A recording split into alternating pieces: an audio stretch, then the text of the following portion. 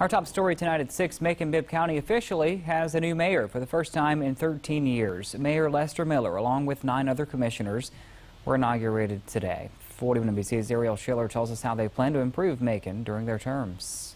It might be the end of 2020, but it's a new beginning for the Macon-Bibb County Commission. Mayor Lester Miller and the 9 county commissioners took the oath of office in a ceremony Wednesday. Mayor Miller addressed the crowd, talking about his humble beginnings to now being able to serve his community as mayor. Our best days are ahead of us and not behind us.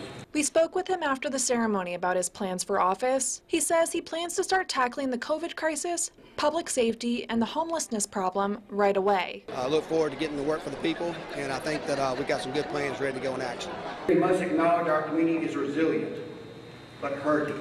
He says 2020 was a rough year, but the way the Macon community pulled together gives him hope for the future. We're certainly trying to build a better and brighter future for Macon-Bibb County. I think 2020 is going to be in our rearview mirror in a couple of days, and hopefully we can grow from it, and we've learned a lot from it, and we can continue to work on things we need to work on and pull it together as a community. 4 of the 9 commissioners inaugurated Wednesday are starting their first term. We spoke with Commissioner Paul Brunson from District 2 about his goals. He says he wants to bring more life into East and South Macon. I think for a couple of years now we've kind of have not had the opportunity to grow like we should. And I think this is a perfect opportunity for us to make that happen. Commissioner Raymond Wilder from District 6 says, in addition to public safety, his constituents' main concern is fixing roads. I'm just looking very forward to getting in with the new commissioners and the returning commissioners and the new mayor and making a better place to be.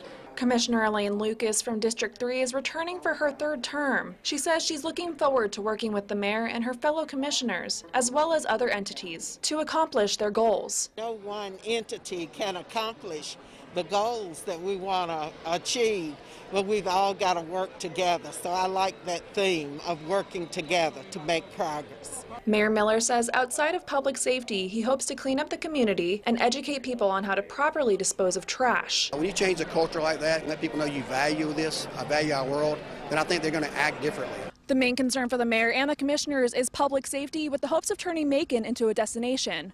Reporting in Macon, Ariel Schiller, 41 NBC News. And the mayor says he plans to hit the ground running with accomplishing the goals he's set. He says he's already reached out to the sheriff, the district attorney, and others to work together to tackle public safety.